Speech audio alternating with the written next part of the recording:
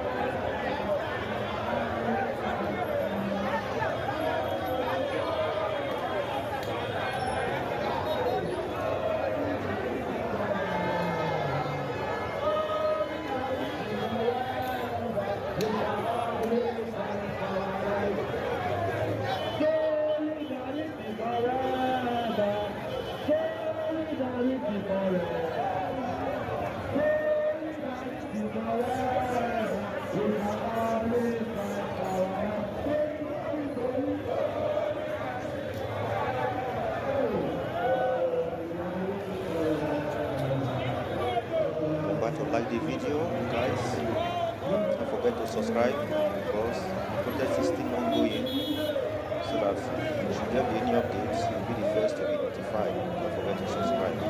See you in our next video.